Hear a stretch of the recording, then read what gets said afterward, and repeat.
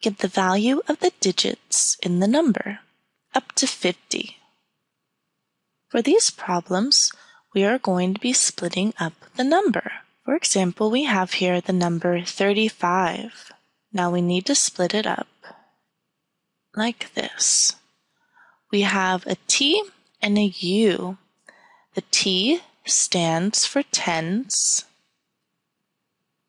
and the U stands for units.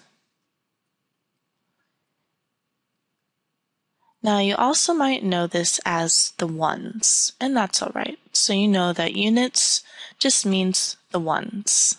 Now let's split up this number. So the first number here, the 5, is in the units. So let's write a 5 right here. That would mean that the 3 is in the tens. But when you're doing this, you want to make sure that these numbers added together equals the number you are working with. Now, does 3 plus 5 equal 35? No, it equals 8. Now, what we should do then is add a 0 to the 3, because then it really is in the tens. Just think of tens literally as a 10, and a 10 has 2 numbers. Now, 30 plus 5 equals 35. There you have it. We have split up 35 into tens and units, a 30 and a 5. Let's try some more, and we can move a little faster now. Now we have the number 19. So we know that the 9 is in the units,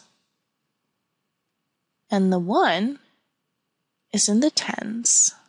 But remember, tens, think of a 10, and in this case, we can actually write a 10. And now 10 plus 9 equals 19. 54. Let's split up 54. The 4 is in the units, and the 5 is in the tens. But it's in the tens, so it's actually 50. 50 plus 4 equals 54. And our last problem, we have the number 24. The 4 we know is in the units, and the 2 we have learned would be in the tens, and that you need to add a 0 to it so that it equals to 24. 20 plus 4 does equal 24. Great work solving these problems, and I hope to see you again soon.